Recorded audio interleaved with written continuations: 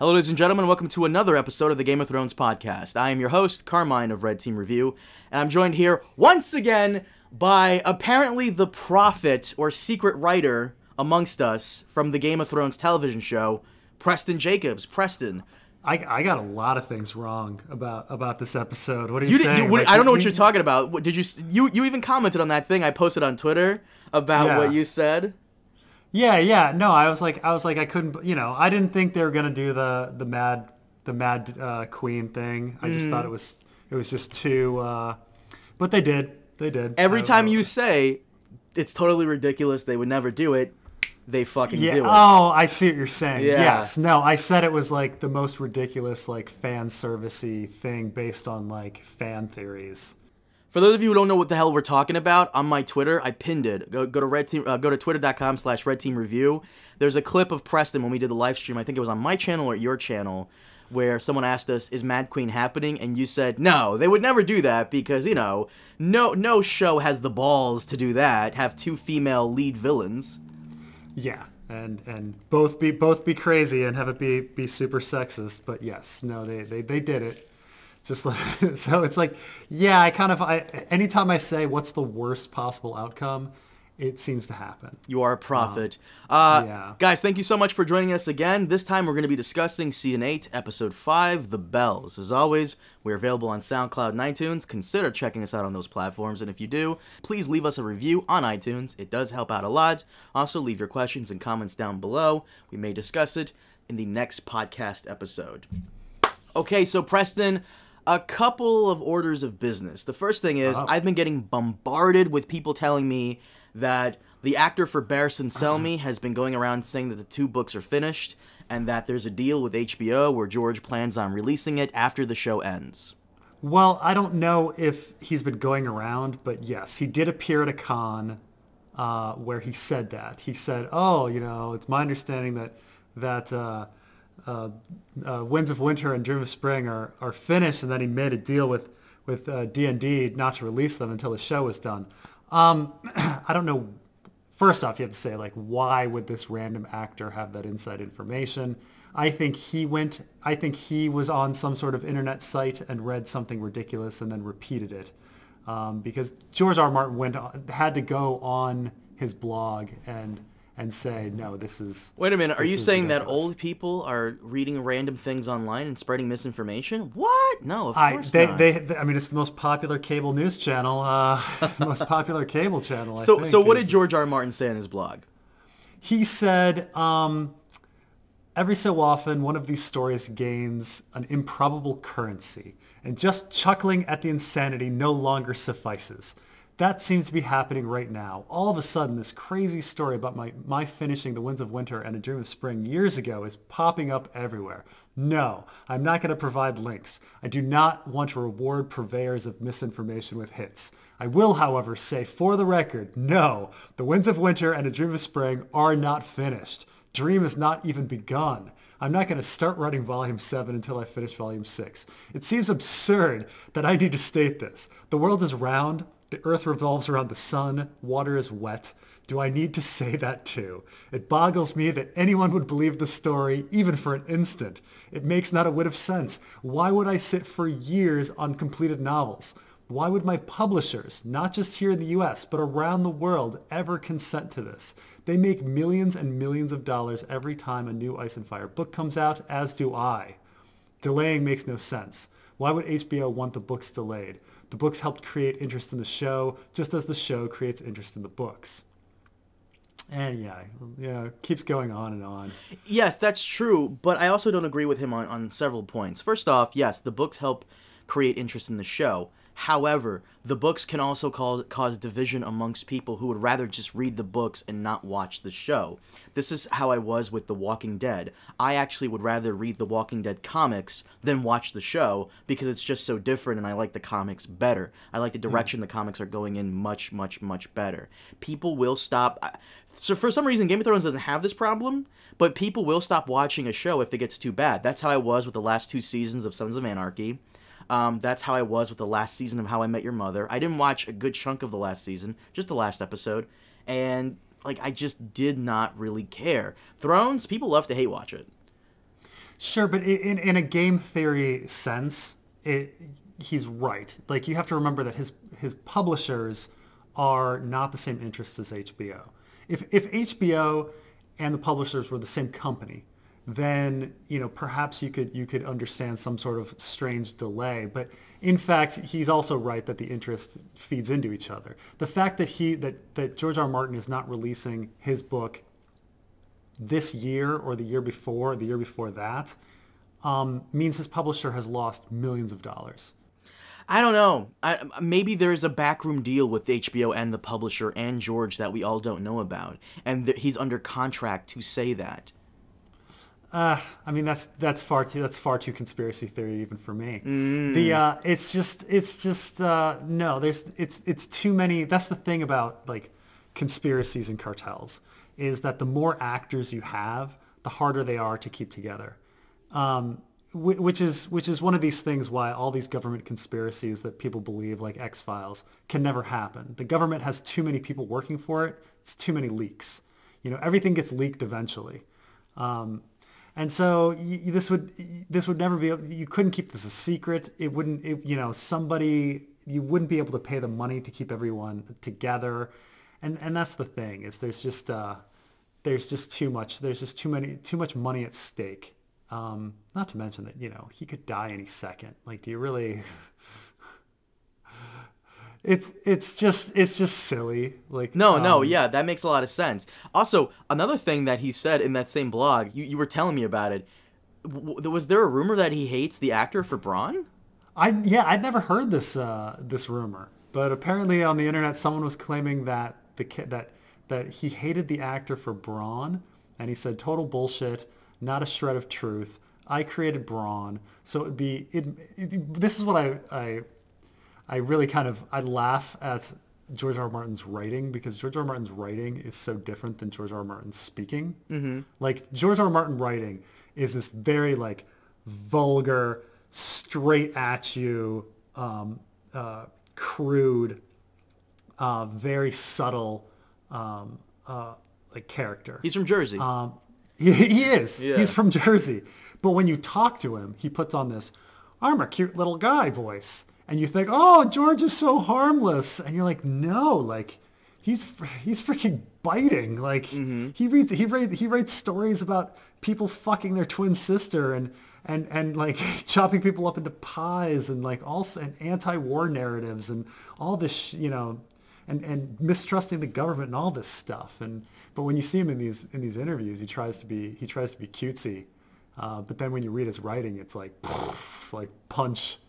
Total bullshit. Not a shred of truth. I created Bronn, so it'd be immodest of me to say he's a terrific character. But what the hell? He's a terrific character, and my readers will definitely be seeing more of him in the books to come. And Jerome Flynn has been wonderful. It's been an honor to work with him. He's done a marvelous job bringing Bronn to life. Again, don't believe anything you read on the internet. I'd never heard that rumor. I mean, I know Lena Headey doesn't like him. Wait, Lena Headey doesn't like Jerome Flynn. I thought you were gonna say George R. R. Martin. No. Okay, well, yeah, I think we all know about that. And the last order of business I wanted to get into is there's one guy named Aaron M. who messaged me, and normally I don't do this, but I feel like you should get some of this even now and then from even my fans. What did he say here? This one guy goes, tell this message to Preston. He goes, I just wanted to tell you, talking to you, that the line built by the King's Landing Christian community is absolutely the hardest I have laughed at any single line in a Game of Thrones, A Song of Ice and Fire video ever. Your videos have always been the best GOT, A Song of Ice and Fire content on YouTube. The details you connect and the research you do has always been staggering, but your writing, scripts, and comedic timing for your videos for Season 8 are becoming very close to matching the quality of your theory and research-based output. So this is a super fan of yours. He wanted me to make sure that I told you this. And I have to agree, man, you are hilarious. I always get this in the comments section. People will always go, Carmine, Preston's not even saying anything funny. Why are you laughing? I'm laughing because we talk all the time not even about Thrones, and you say the most random, crazy shit that comes out of nowhere. The first time we've met, You told me how to get like a free trip to Israel and some pussy. Like you came out of nowhere with that. You know what I'm talking about? I am. I know what I'm talking about. Yeah, I know the conversation we had. Yeah, like you just say like I'll have a conversation with you like, Preston, what do you think about this character? Fuck that character. That character is fucking stupid. During the recording of the podcast, Preston, what do you think about that character? Well, Carmine, I think that character is a lovely character, and I just like you just are such like you. Well, it's like what we were talking about with George R.R. Martin. Like in fact, we kind of think of ourselves as being these unified like pieces of consciousness, but it's funny how different friends will bring out different aspects of your personality. You're a different person writing, you're a different person speaking, you're a different person talking to your parents, you're a different person at work, and different things, at different times, different aspects of oneself comes out. That's all, I can be very different when, like, look, I grew up in a suburb of Baltimore, like you grew up in Jersey, and there's something to like the way East Coasters talk to each other that can be very crude, and like you and I kind of understand that. And so when we're offline, like I can talk Baltimore and you can talk Jersey, and like there's that connection. But I'm not gonna be crude Baltimore on the podcast. I know, like but it's just so funny. Just like the shit you say, I'm like, I'm thinking to myself, oh, that's what he's gonna say here. Okay, that's not what you thought off the recording, but okay. Well, that's everyone though. No, yeah. I wish I had that restraint that you do, though. I'm this person 24/7, unfortunately. But I don't know. You're more vulgar than you are online as well when you're not on the podcast. But everybody is. Everybody has their public persona and their private persona. Their bro persona, their persona that they have in front of their significant other. It's not that they're not all you. They are. They're like all of these things. But we're not one thing. We're many things. Sometimes I stand back and I even examine my own personality, and I'm like as a outside observer, and I'm like, that was really weird of me. It's weird that I did that. Aspects of finding yourself. Oh well. Anyway, continue on to Game of Thrones. So let's start with this episode. What did you think of the episode overall? Once again, I'm giving it a 10 out of 10 simply because there were no ghillie scenes. You? A lot of people were super, super, super disappointed with this one. I actually thought it was better than episode 2 or 3, which I'm was not a great fan of. I liked it more than episode 2 or 3, and I liked it. Maybe it's because Lena Headey was fucking hilarious in this episode. She was so fucking good, and the way she just looked at various scenes, like when she just tiptoed around the Hound and the mountain, like, I'm gonna get out of here. That was so freaking funny. Or like when Dany was burning the city and her eyes just went a little bit wider. And I rewatched the scene a bunch and it was like her eyes just went a little bit wider, and she was able to convey this holy shit like look. I was just like, oh, like it was pretty brilliant. And she acted the hell out of her scene with Jaime at the end. And I have to say that the Dink acted the hell out of his scene with Jaime near the beginning of the episode. So there were some great acting moments that carried the episode. I think a lot of people are angry about the all of a sudden descent of Dany, and I've heard betrayal is the word that everybody's using. The betrayal of Dany fans are calling this a betrayal, and it's funny you say that. Everybody who had a scene with Jaime had a great scene with Jaime, except for Euron. But we'll get to that. We'll get to that. Let's start with the episode. So we start off with Varys writing several letters down. Someone pointed this out. I didn't even see it. He has several little notes down that he's probably already sent out to all the lords of Westeros. And apparently he's been trying to poison Dany. Yeah, I missed that. My my first couple watches through, I stupidly thought, oh, her not eating was signs of her being crazy, but no, her not eating is signs that she didn't eat the poison. I missed that. That was boneheaded of me.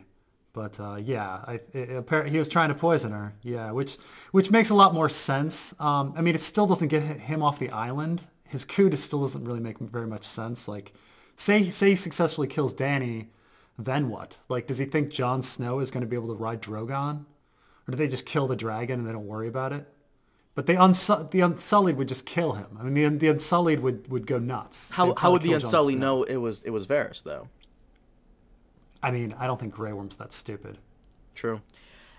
The one thing that really annoyed me is Tyrion gave up Varys so damn easy. And it really annoys me because, like, bro, he helped you. He saved you in the season 4 finale. He got you out of there. And you want to do him dirty like that? Yeah, but...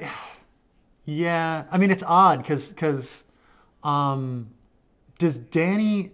Had the guards already informed Dany that she was being poisoned? You know how Tyrion walks in and she already knows? Mm-hmm. She's just like, I've been betrayed. And he's like, yeah. Did the guards already figure it out? Like, because they were watching the little girl. Did Varys get caught? It's kind of a mystery. Or, she just figures it. She just feels it. She could probably call that Jon would have told Sansa, and Sansa would have told everybody else, because she can put 2 and 2 together. She knows who Jon is, she knows the type of man he is, and she knows that he puts family first, and that he would tell Sansa, and Sansa knows the connection between, Dany knows the connection between Sansa and Tyrion, so maybe she's just one step ahead of everybody when we're not giving her the benefit of the doubt. Bran could have spilled the beans, or, Sam and Gilly could be gossips. I mean, there's a lot of possibilities. Mm-hmm. It's funny because episode 4, they're like, how many people know about this secret? And he's like, including us, 8. And I was like, I was like counting. I was like, it's actually 9. I think they forgot about Gilly. But I think everybody's trying to forget about Gilly. Let's be honest. Yeah, 9 people knew the secret. So it's not hard for it to go around. Mm-hmm. But yeah, I mean, that's the thing is when he goes in and he's like, oh, you've been I've been betrayed. It was Jon, and he's like, no, it's Varys. Is she like covering for herself? Like, did she think Jon was she paranoid that Jon actually betrayed her? And then when he said Varys, she was like, oh yeah, that's what I meant. See, it went through Jon, So, or did she figure out? Did she know it was Varys? I don't know. Well, to be fair, Jon. I mean, even though Sam and Bran know. Who's going to take Sam and Bran's word for it? It comes more from a guy who's essentially a war hero. So they're going to take Jon's word more. It's from Sam and Bran originally. It's from Sam and Bran originally, but I would take, nobody would care if, 2 random schmoes said this secret. But coming from Jon Snow, Lord Commander, Warden of the North, a war hero, it has a bit more weight to it. So the fact that it comes from Jon up top and goes to everybody else down. Even though he learned it from those 2, he's still, at the top of this fucking secret. Yeah. So, her saying that, yeah, I don't like how Tyrion does Varys dirty here. I really don't. They were good friends, and Tyrion is such a stupid asshole these past couple of seasons. Ever since season 6, he's just been so wasted. I'm not a fan. I missed those Tyrion episodes and those Tyrion moments we had in the first season. And clearly those were written by George, but I don't know. It's Tyrion and Varys being part of her inner circle is perhaps in a story about dragons and the undead, it's perhaps the most unrealistic thing. I just don't see Tyrion's advice at any point as being good enough that anyone would want it. He's failed over and over again. He's emotionally compromised, and he's shown that he's been emotionally compromised because of we're dealing with war with his brother and sister. He's biased. He's biased, and he's shown his betrayals over and over and over again. He's given bad advice, and he's acted treasonously. and it's just, why would anyone have it? And then, I mean, Varys, like, again, like, this is a guy that tried to poison you. There's no logic in having him as well. I mean, I guess in the beginning it was like, well, he brought in Dorne and the Reach, and so we need Varys. If we kill him, maybe it would look suspicious, for the Reachers and the Dornish, because he was so good at pulling that off. But once the Dornish and the Reachers are gone, there's no reason to keep him around. He's useless. He's nothing but a liability. It's almost like Varys's whole storyline doesn't work without Illyrio Mopatis, because that's like a major thing. It doesn't. Like, they're twins, and what's great about it is they're not necessarily completely on the same page, but there's something, one person handles Essos, one person handles Westeros, and there's some communication and plausible deniability both ways and things like that. You need that other character. And speaking of that other character that are twins, I gotta say, the actor for Varys, I can never say his name, is like Conleth Hill or something. Yeah. He said how he was super disappointed that he wasn't there for Littlefinger's demise, because they've been nemesis throughout the entire series, and it's a huge travesty that he wasn't there for Littlefinger's death. And he even, says that in an interview. And I got to agree, Varys should have been there for Littlefinger. I forgot all about Varys when we discussed Littlefinger's death. Yeah, Varys really should have been there. I mean, plot-wise, I don't know how I would have crammed him in. I mean, I guess maybe you could send him north as... Actually, no, I'm stupid. We actually did discuss it. The way you could have done it was, instead of having the Brand 9000... say the dagger is, blah, blah, blah, Varys could have come in there and told everybody that, actually, no, Littlefinger lied about the dagger, because Varys was in the room when Catelyn and Ned were discussing it. So... But you'd have to shift it around. Rather than having Jon come to Dragonstone, you'd have to have Varys go to... Winterfell.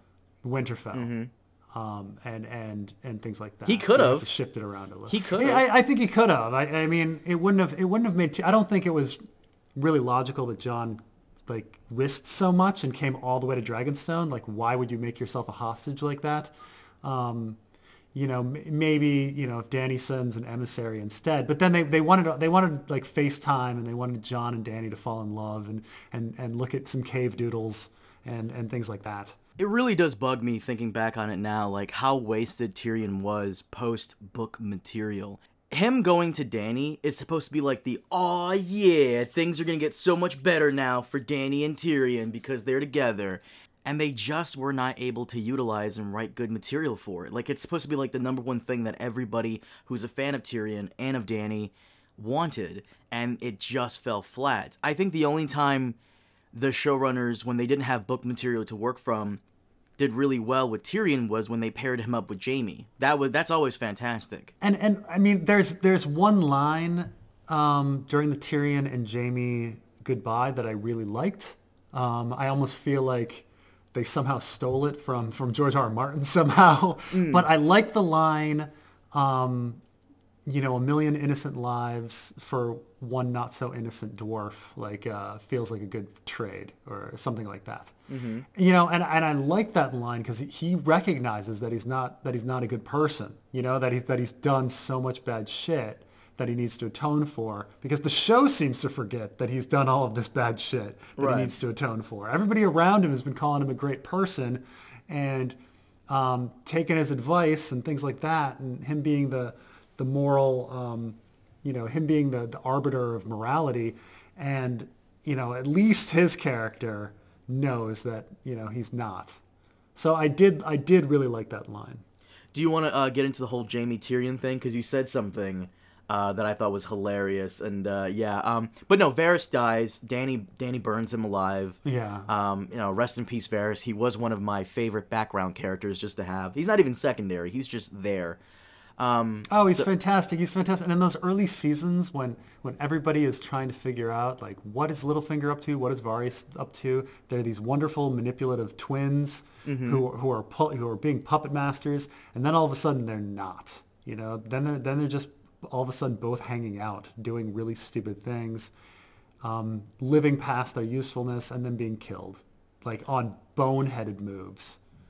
Like, Well, how I would have loved for Littlefinger to have gone on living, and in a sense, it would still be a Littlefinger-Varys fight, with Varys supporting Dany, and then later Jon, and Littlefinger supporting Sansa for, like, the throne. Yeah, and it would be actually even interesting, had they all of a sudden been on the same team again, and all of a sudden they'd be like standoffish, you know, because they start supposedly on the same team, right? Right. Right. They start supposedly on Robert's team, but neither are on Robert's team, and all of a sudden at the end they're on the same team again. That would have been fun to somehow have that figured out. Like, oh, everybody else has died, and yet somehow we're still advising people. So Varys dies. Jaime and Tyrion. The way you made a great point, which is what makes me think that Dany is on to Tyrion.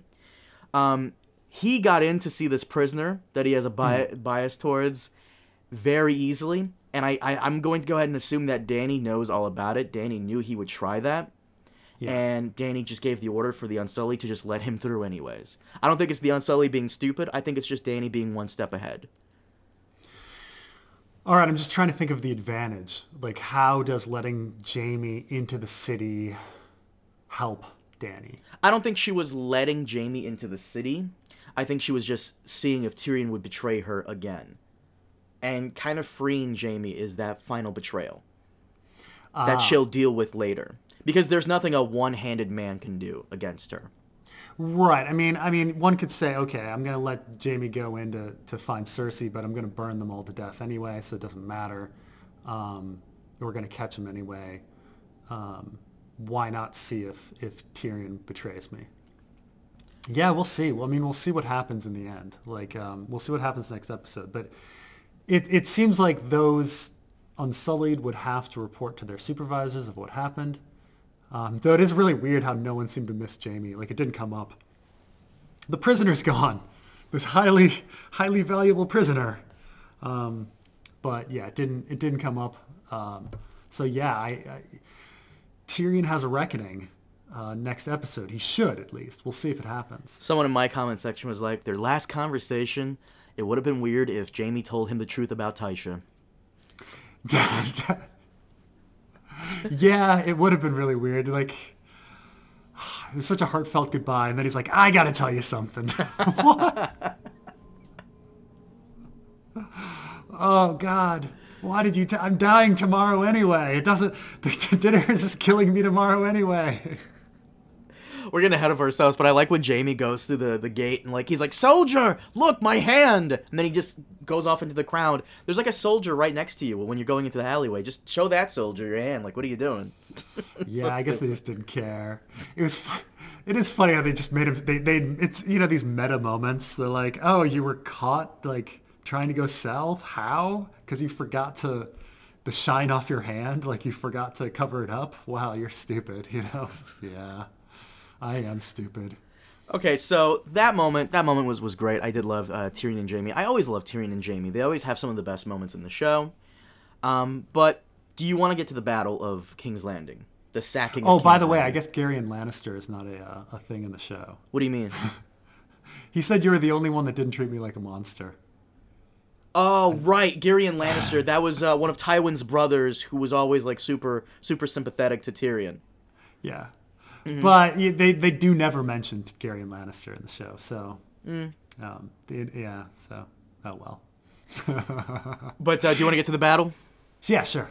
All right, let's talk about first. Let's get these motherfuckers out of the way. The Golden Company. What the fuck was that? That was such a waste of time. Why even have them in the show? Just have like random sellswords. But I guess I guess you mentioned it's like Chekhov's gun. The Golden Company was mentioned back in season 4 with Davos and Stannis, so I guess you have to mention them again. Right, and they wanted to do something with the Crown's debt plot, you know, clearly. Like, and it kind of was always the Crown's debt was something that would be brought up like every couple of years as this thing, and it didn't really lead to anything. And then so they wanted it to lead to something. They led it to the Golden Company. And then all of a sudden they're like, we've got too many things to deal with. No elephants, no CGI elephants. We'll have this Golden Company. They really half-assed it, you know. They only showed them either really up close where you could only see like 40 of them, or really far away where you could CGI them, but they're never going to have like, 20,000 Golden Company shown on camera. Mm-hmm. So yeah, they didn't really know what to do with it. I mean, poor Harry Strickland, he did what he could with his no lines, like the guy had less than 2 to 3 minutes of screen time. I mean, easiest money ever. All you need to do is show, all you need to do is come in and have one throne room scene with Cersei, and then show up again outside the gates of King's Landing and die. Easiest job ever. The only person in show business who had an easier job was Mark Hamill in Force Awakens. Yeah. The how he films all the scenes in a weekend. Yeah.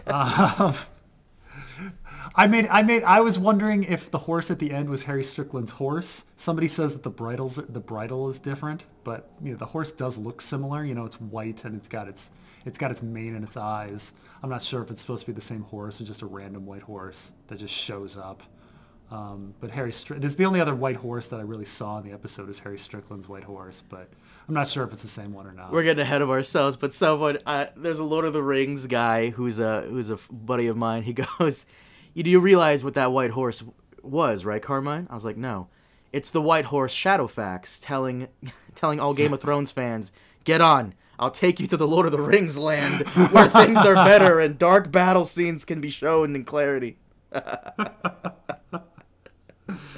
Oh, true. By the way, true. I hate to break. Are you still recording?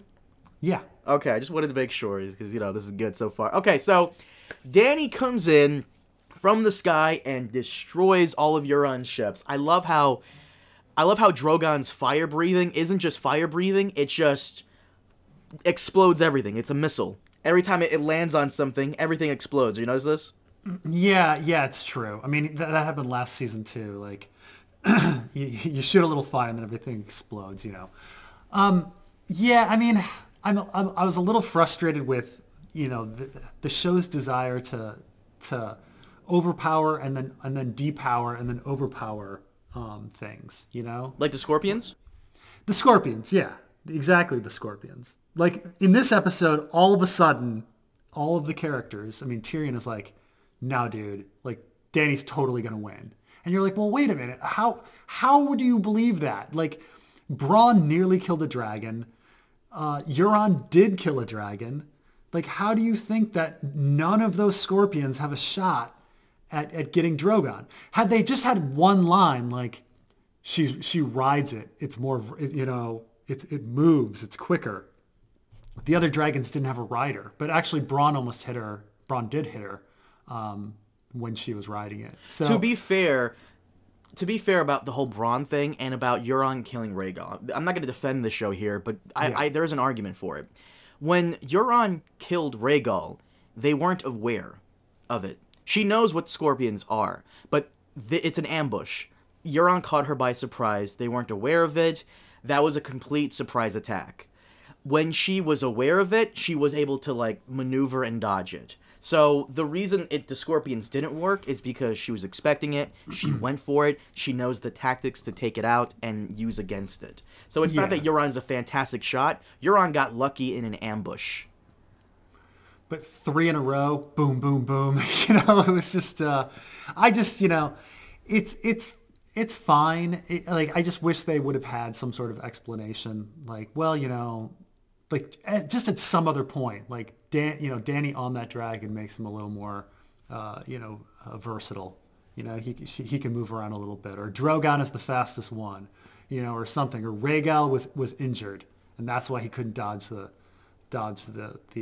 Scorpion, or something. Right. Mm-hmm. No, I agree with you.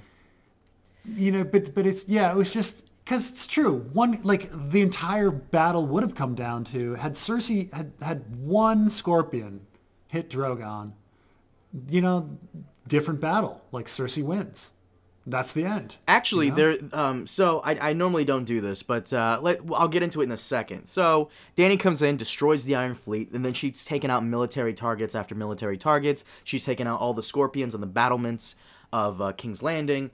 And she stops, and all of a sudden she breaks in. She, breaks the gates. her army charges in the Northern Army, and it is a bit of bloodlust. We've seen this documented before, where normal soldiers are turned into like monsters, and war makes them that. Like it's that high, it's that power trip. They have the upper hand. They have a huge flying death machine over there above. Everybody feels invincible. They're just going in until that one moment where they all stop on the streets, and the Lannister soldiers versus Unsullied and Jon Snow and his crew. Now, I normally don't do this, and I said this on Twitter. I normally don't do this, but I don't watch, besides your videos, I don't watch any other Thrones YouTubers. I don't want anybody's ideas to get into my head.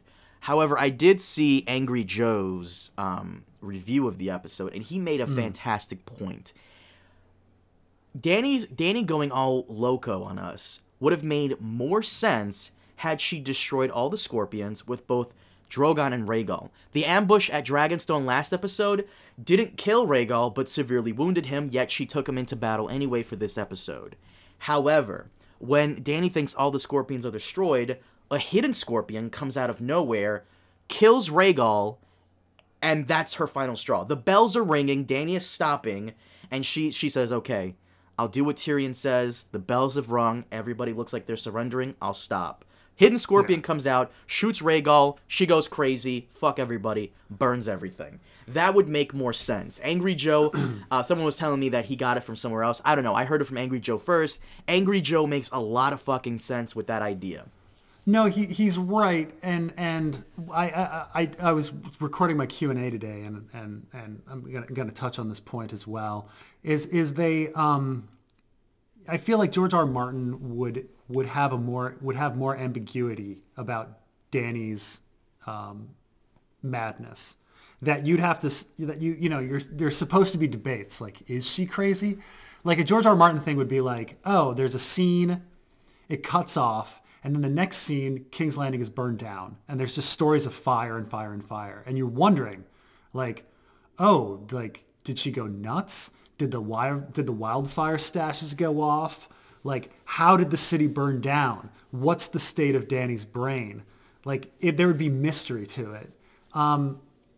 In the episode, it's very clear what happens. She just snaps, and I mean, it's supposed to be in reaction to Jorah and Missandei and Rhaegal, just like because Grey Worm snaps too at the same time. So it's not just Dany. I mean, there's the mad Unsullied as well. But it's just they had a lot of rage, and a surrender wouldn't have let them like release that rage. Well, someone told... What did Benioff say? Benioff said... He said something stupid, like, she looked at the Red Keep and was like, everything that was taken from me, like, fuck that. Which, it's personal now? It's personal now. That doesn't make any sense because... That doesn't make any sense. Like, everything that was taken from me, so I'm just going to destroy it. What?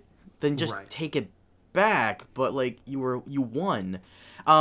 Someone else told me the episode's director, Miguel... I'm going to butcher this guy's name. Spavochnik?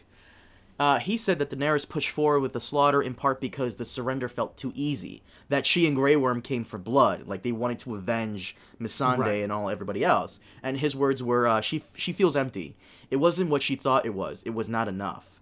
And I actually like this over what Dave and Dan said. However, once again, I feel as though if Rhaegal was there, and if Rhaegal was killed...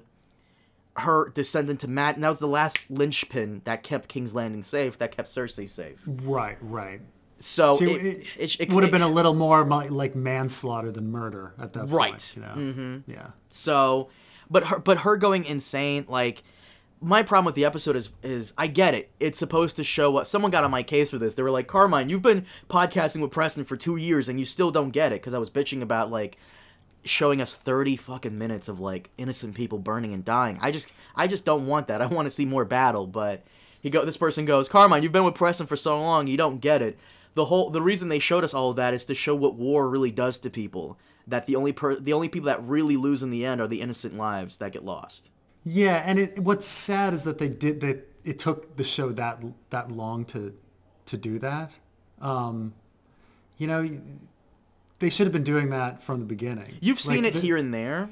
Yeah. Like the depravity of what happens when, like, people are in wartime. We saw that in season 2 when they all go crazy. Oh, and kill the High Septon. Yeah. So we see it bits and pieces here and there, but not to this extent.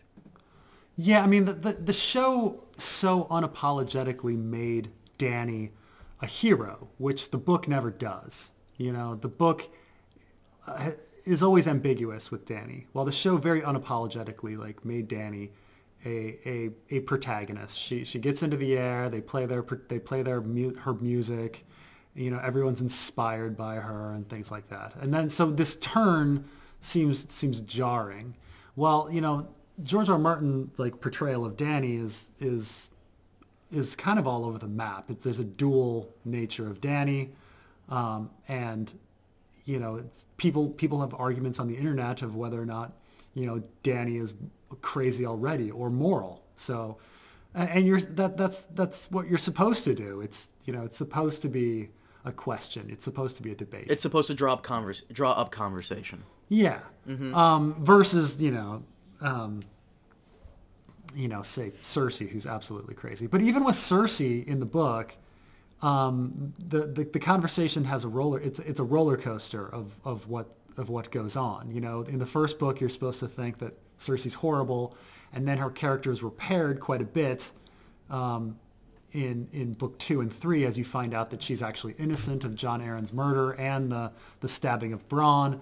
Not the stabbing of Bran. And then in the 4th book, you find out she's even more nuts than you thought, And so there's this, adventure going back and forth about her mindset.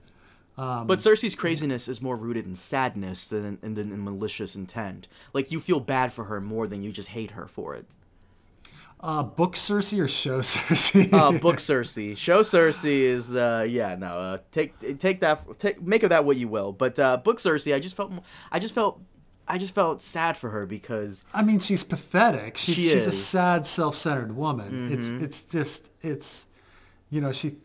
But I don't know if I feel bad for her. She's nuts. She's much more nuts in the book than she is in the show. Oh yeah. Even with the raping of a septa scene, But what I was gonna tell you, no, it's just Dany fans have called this a betrayal of the character, and even Forbes said it. Everybody's been saying it. Everybody's been writing articles about it.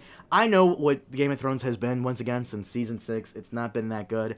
I'm trying to get into the mind of a casual show watcher whose mindset is, wee, let's enjoy it, and I'm trying to do the same. Like my buddy Dave, who thought Arya killing the Night King was the coolest thing ever. I'm trying to be in his mindset to enjoy this. But even Forbes said it. This latest season is not that great, and they had an article here where apparently HBO's president said that they tried getting Dave and Dan more time, and they even tried throwing more money at them to complete out the final season with more episodes, but they just didn't want to do it. Wow. Even George R. R. Martin said, and I quote, "I guess Dave and Dan wanted to have a life." And I don't blame them, but I still think we should have gotten more episodes, obviously, to flesh out this whole Dany going, being frustrated and just going out of her mind. And that's the thing is time-wise. As much as I joke, there is plenty of time. They didn't need episode 2. Episode 2 is a big fucking waste of time. But when you look at it another way, episode 2 is real fucking easy to film. It is. Yeah. Just everybody in some rooms. Put the actors in a room and turn the camera on. You could also argue that we did have enough time to show her isolation and her loneliness and her advisors being complete and utter idiots. And we you could argue that, but at the same time, the whole her going crazy could have been done better. And I just gotta say, I feel bad for all the people in these past 10 years who named their children Khaleesi in honor of this character. Yeah, or Daenerys. Right. So let's talk about, while we're on the topic of Cersei, let's talk about Jaime and Cersei. I would argue that Jaime's story was always supposed to end this way. And I was supposed to release a video today. We're recording this on Tuesday. About why I think Jaime's arc was not ruined. If you think about it, Jaime's destiny was always to end up with Cersei. Someone chastised the hell out of me in my comment section, and they made a great point. What Jaime is going through is not love, it's addiction, in a sense. And I agree with that, but it's his form of love. And it is poetic justice in a way that they would go out together. I firmly believed he was going back to King's Landing to kill her. But no, he was going back to King's Landing to make sure that she didn't die alone. And everybody's sitting there saying, this ruined Jaime's character arc. No, it didn't. Because you're confusing Jaime in the show with Book Jaime. Book Jaime burned the letter when Cersei was asking for his help. It's supposed to be like a, yeah, fuck you, Cersei moment from Jaime, right? Yeah. In the show, however, Jaime has never once wavered in his love for Cersei. So the instance in the book where Jaime and Cersei start falling out of not out of love, but have a weird falling out where they grow distant from each other is after Joffrey dies, right? Yeah. In the show, however, after Joffrey dies, Cersei and Jaime are still like together. In fact, season 4 ends with her about to give him a blowjob, and season 5, he's doing her bidding. He's going off to Dorne, where they hate Lannisters, to get back their daughter. Yeah. Season 6, he's leading the Lannister army to Riverrun to break the siege so he can go back to her immediately. He even outs himself as a sister lover to Edmure Tully because he doesn't give a fuck. His mission is to go back to Cersei. In season 7, he's leading her armies, and they are openly sleeping together where that one handmaid didn't care. So Jaime only wavered from Cersei once at the end of season 7 when the snows fall and he's leaving her for the betterment of humanity, to go and join the fight against the White Walkers. Right. But ultimately, his journey always leads back to her because he can't imagine himself living in the world without her. This is his addiction. He loves her, even if we don't consider it love. It's a weird twisted form of whatever. It's still his love for her. Jaime's arc was to always be. It was never about being the hero. It's about being an oathbreaker and trying to come back from that and keep some oaths, have some honor. And ultimately, what really kills it for a lot of people is the fact that the show had him say, I never cared about the innocents. Like, why would you have him say that? Like, why would you even write that as a thing? That's what kills it. But I'm going to ignore that awful line of dialogue and just go with what we've been having with his character for the longest time. Yeah, so this is the big thing, is people often conflate show Jaime and book Jaime, who are very different characters. And so they see Jaime's book story as this redemption arc. And we last see Jaime kind of breaking away from Cersei, though he's even a little conflicted. Even after he burns the letter, he thinks about the temptation of returning to Cersei. But, you know, Jaime's story is about, you know, learning to be a better person and keeping oaths and what it means to keep an oath and things like that.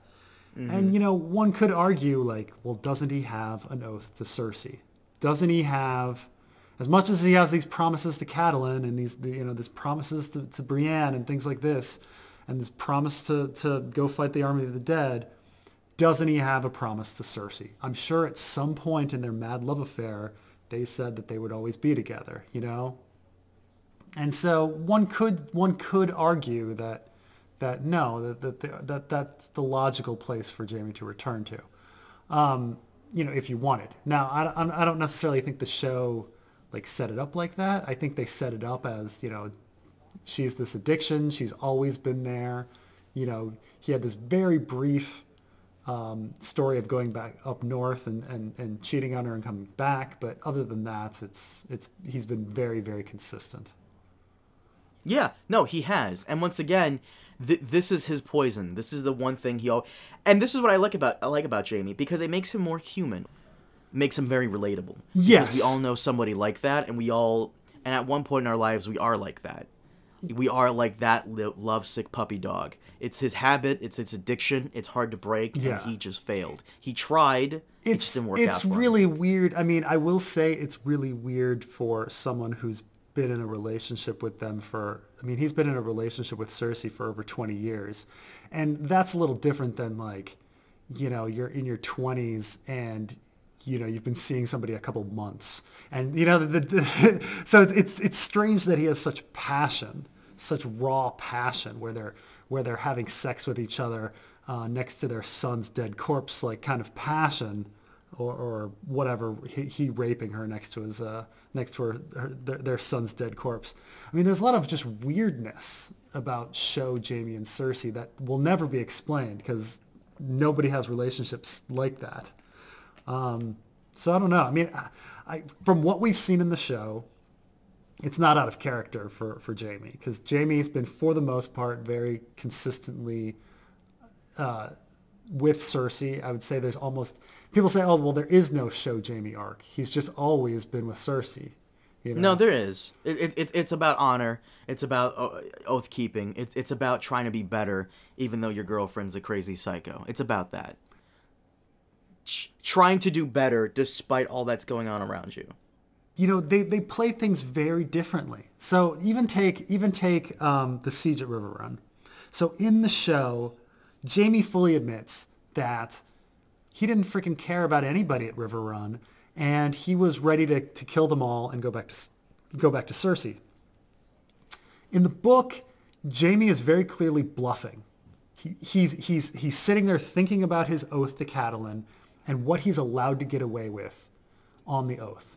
You know, like he's like, oh, I really hope I don't have to fight Blackfish because that would be breaking my oath. Like, well, so he bluffs and says, oh yeah, I'll fight you, knowing that it's not going to happen. Or he can deny Blackfish, claiming I think Blackfish wants to fight him, and Jaime's like, come on, that I'm injured, you'd kill me in a second. And in fact, his real reason for denying him is his oath to Catelyn, but he has these outs. It's very morally complicated. Jaime in the show is morally simple. He just wants to get back to Cersei. He cares about Cersei. Cersei cares about her kids. Like it's very basic stuff for the show. Not that that's bad. I think in some ways it works. But it's simpler. He loves Cersei. Period. That's all there is to it. Yeah, like I said, I don't think his arc is ruined. I think that's really where he was destined to end, and he wanted to make sure that she didn't die alone. Now, because he would probably regret it the entire time. Oh, absolutely. He would. And there is, so everyone brings up this like Valonqar prophecy, like over and over again. I think the fandom became very obsessed with the Valonqar prophecy and the belief that it was 100% true, even though it was just what some random witch in the woods said. So, but everybody's just like, who's the younger brother? Who's the younger brother? Like, is Jaime the younger brother? He has to kill her. Like, the Valonqar prophecy has to come true. And then in the end, no, the Valonqar prophecy doesn't come true. In the show really doesn't give a fuck about prophecy. It really doesn't. There was only one vision that mattered throughout the entire show, and that was the vision in the House of the Undying. And to go back to Dany for a minute here, all Bran's vision comes true too. Bran's vision comes true too, but mostly her vision was the most important one. Yeah. Because she finds herself in the Iron Throne room with snow falling all around her. And you could argue, well, the Iron Throne is being covered by snow amidst ruins, which you could argue Jon is going to sit on the throne. Or that's not snow, it's ash, as we saw in this episode. So I mean, that's a very clever subversion. I'm sure it's something that came from George R.R. Martin with the ash. Obviously, it doesn't work. If I was going to be nitpicky, I'd be like, well, in that scene, you can hear her crunching on snow. It's not ash, but it works well enough. I wanted to get back to the Valonqar prophecy because there's actually a scene when they finally say goodbye to each other, Jaime and Cersei, and they're holding each other, and the roof comes in on him. His golden hand actually shines in their last moment, and his hand is on the back of her neck. Now, the Valonqar prophecy actually says that his hand will be around her throat, which usually means the front, and that he'll choke the life out of her. While, here it's on the back of her neck, and maybe as the maybe as the roof comes down, it's pressured down to take out, choke the life out of her. I don't know. But it seems like they did focus on That's a stretch, my yeah, dude. That's a stretch. Absolutely. But they did oddly shine his hand, like visually, his hand shines like as they die. And of course that could also be Golden Hand. I don't know if you remember from the book how Jaime is like, if I'm a good enough person long enough, maybe I won't be Kingslayer, I'll be Golden Hand. I'll be so generous. I mean, I don't know why the show chose to do it or what it means. Maybe they just throwing shit at a wall and hoping something sticks. But the fandom is very angry that the Valonqar prophecy didn't come true. Well, I'm not angry because the prophecies mean nothing in the show. They mean nothing. They mean absolutely nothing. Because in order to do prophecy, you have to do visions and flashbacks, and they've only done one flashback ever. Actually, no, two, I think. Two? With Maggie the Frog. Maggie the Frog was the only flashback they ever did where it doesn't require Bran to touch a tree. Yeah. I'm not talking about Weirwood, visions. I'm talking about, just flashbacks in general. It's the only flashback we've ever gotten. So, in order to do that, we need more of that, and we don't have that. The show doesn't care about prophecy, so I really take it with a grain of salt, the Valonqar prophecy. I really do. Yeah. And speaking of things that did not make any sense, or we did not get, Qyburn's death. You so fucking called it. Oh my god, stop. You said on the last live stream, like, the one thing that would annoy the hell out of you is if, he dies and we find nothing about his past or why. We find out nothing about his past, why he was at Harrenhal, like what he did to this. Because the fight with the Hound in the mountain was so cool. I didn't like that they cut away so much, but thank God people on YouTube download that shit and cut it together. Some guy sent me, I asked someone in the comments section I asked someone in my video to make a compilation of them fighting in that episode and just put like that Star Wars theme, Duel of Fates in there, and they did it. Well, they were cutting away to try to create parallels to Arya. Yeah. But, I don't think the parallels work. The parallels only would have worked had Arya been scarred like the Hound was. Yeah. Yeah, like in the eyes or whatever, yeah. Or in the eyes or like half her face is burned. Like that would have been fine. But at one point the Hound stabs the mountain through the face and he still lives. He's still going. I want to know what Qyburn did with the mountain. Why he's just so... Like if Qyburn somehow has access to white technology, White Walker like stuff, how did he get his hands on that? Was he a wildling? Was he in the north? Like who is he? Where's he from? What's funny is how they played it, because so in the book there's so much ambiguity around Sir Robert Strong. Like we don't know anything about his nature right now, and so in my how I always play devil's advocate and say, well, maybe there's no magic, and so what if there's nothing supernatural going on with the mountain?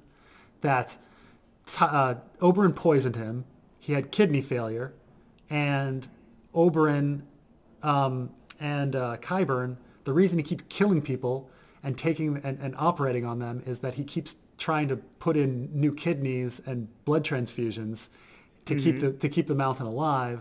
And the reason no one ever sees the mountain go to the bathroom is because he craps into a colostomy bag and does dialysis because Oberyn's poison fucked up his entire intestinal and kidney and urinary system, Right.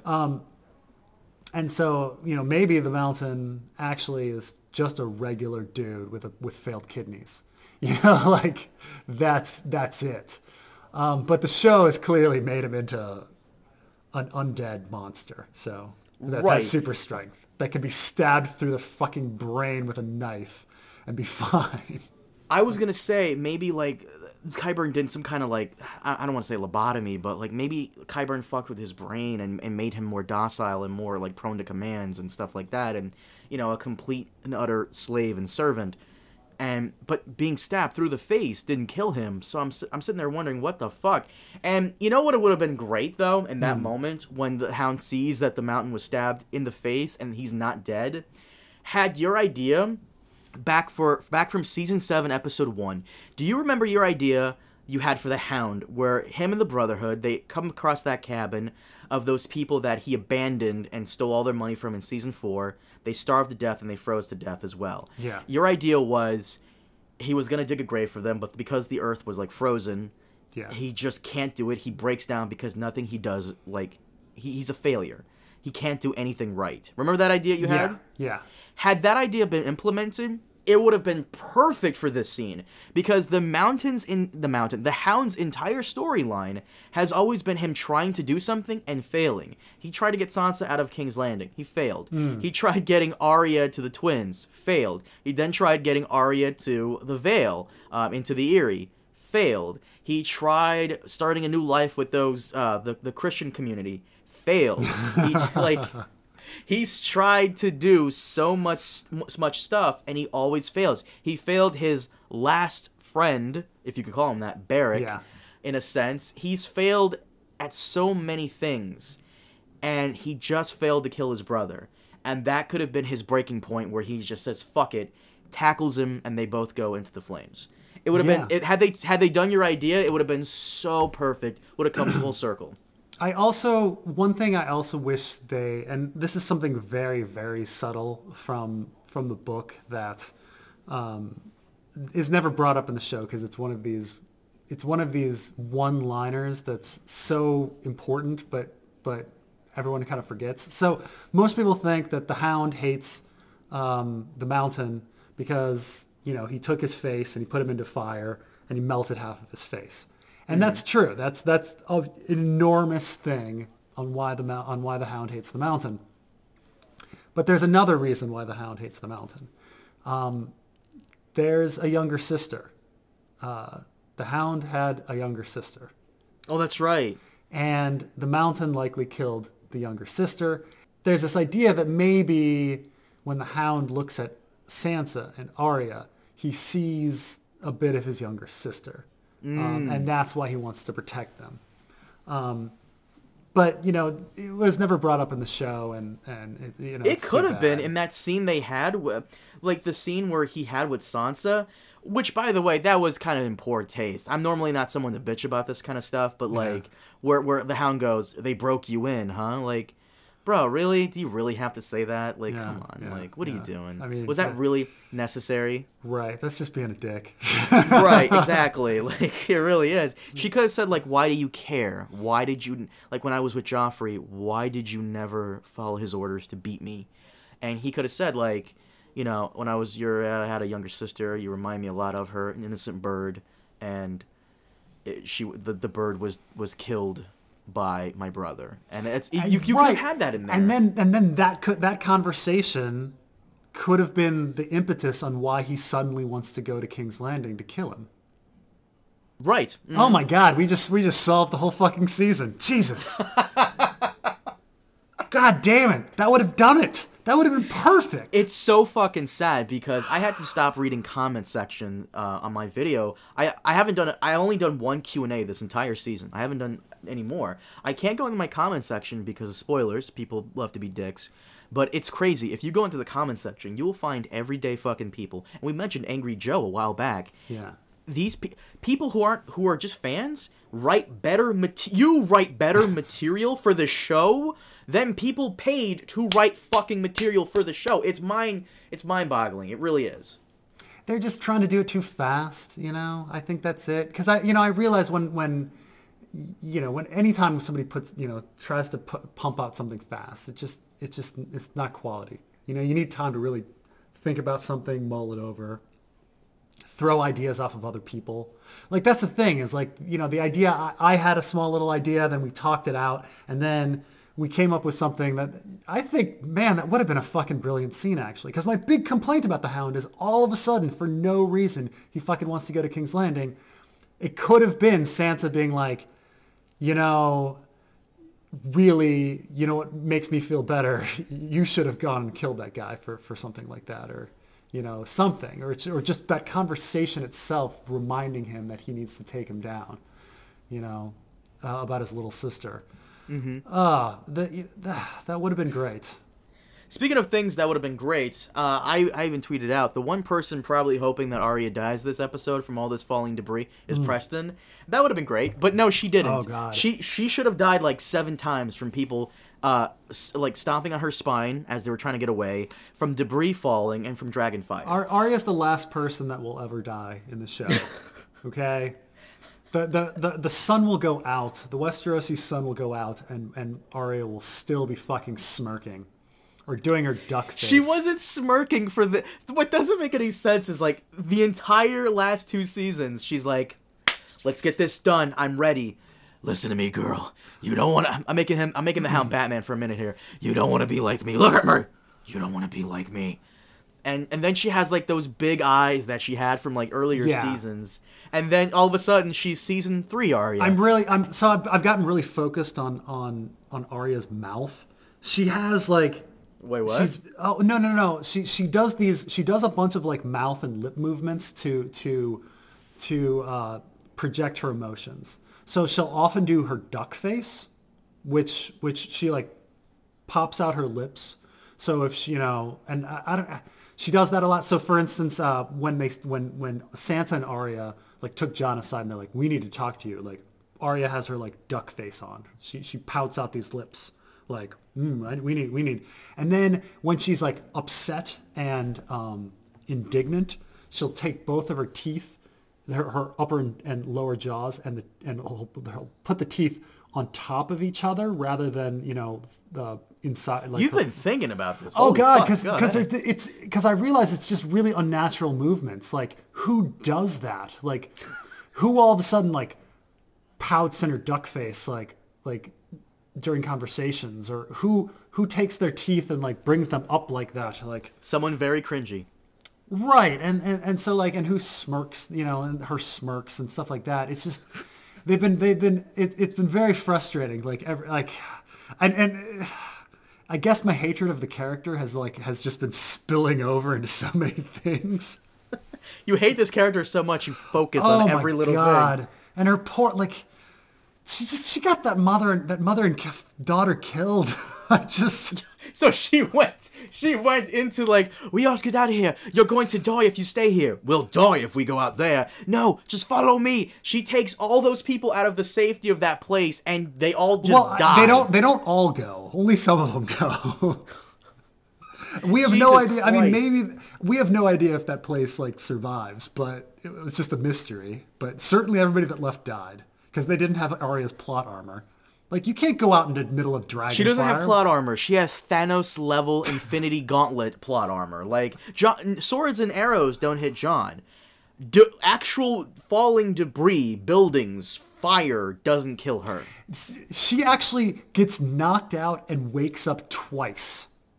Oh, did she really? I've seen this episode 3 times. I kind of skip all the Arya right, stuff. They're really like, it's so cliche for someone to like. I mean, first of all, they've done it in the show a million times. Like someone getting knocked out and then waking up, and having absolute disaster happen all around them, and somehow they're okay. It happens twice to her. She gets knocked out and wakes up twice.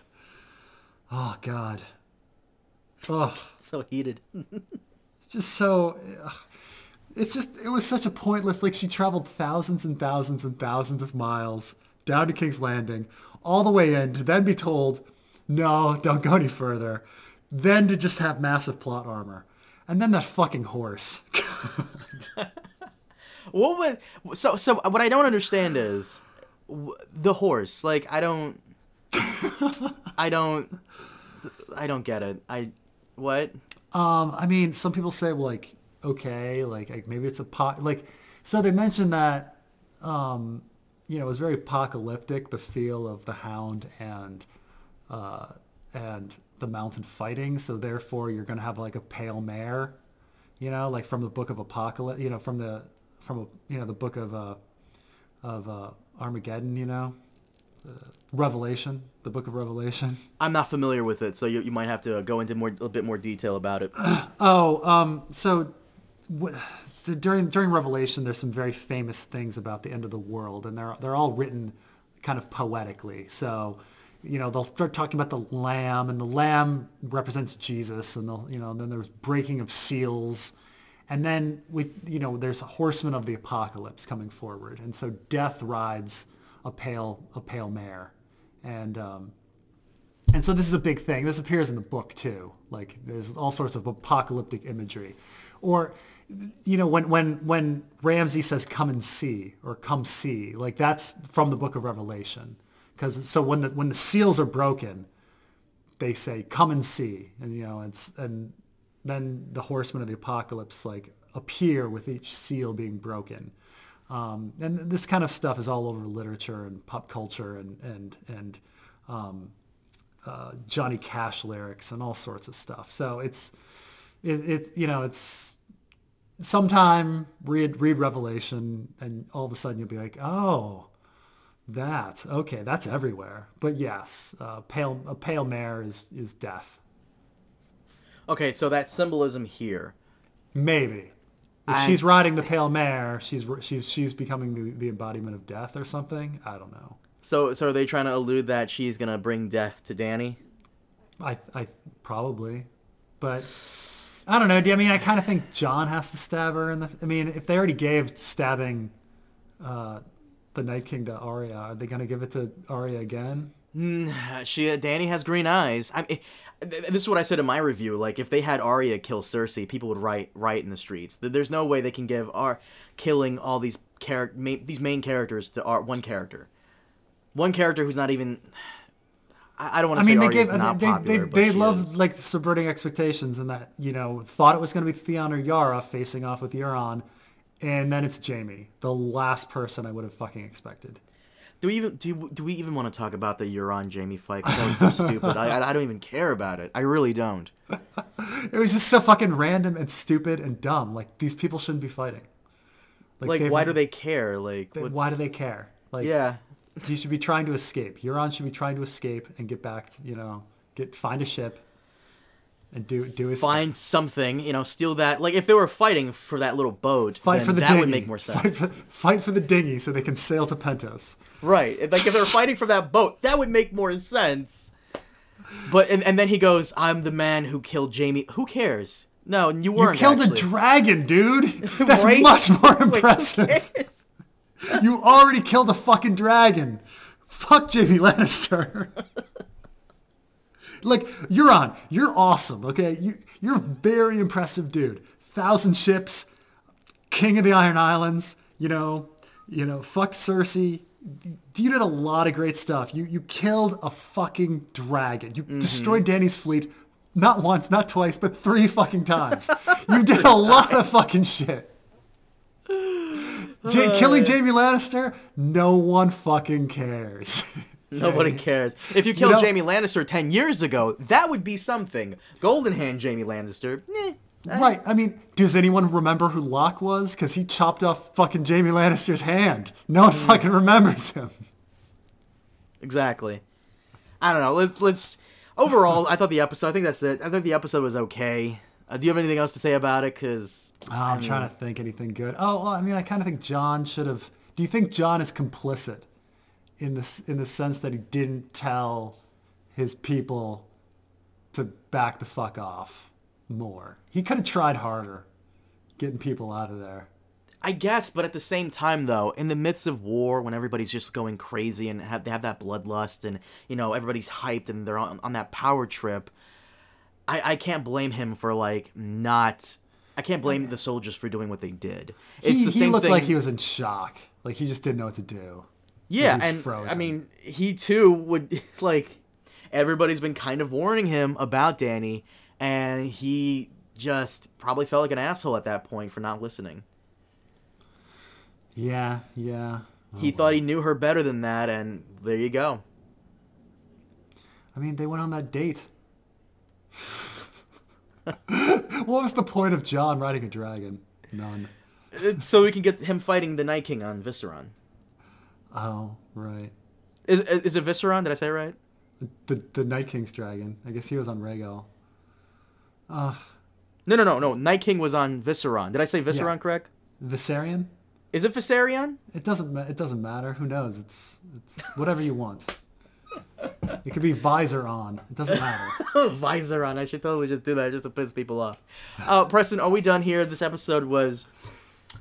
whatever. You got me riled up near the end. All I have to do is talk about Arya. Like I said, the episode, for what it is now, I'm trying to be as casual as possible so I can enjoy it. For what it was fine. The Euron thing was stupid. Arya, I'm not even going to get into anymore. The Dany stuff, I just wish it made more sense. Had we had Rhaegal die... It, for the most part, was battle, so it's like hard to really comment on battle, because it was just a lot of carnage.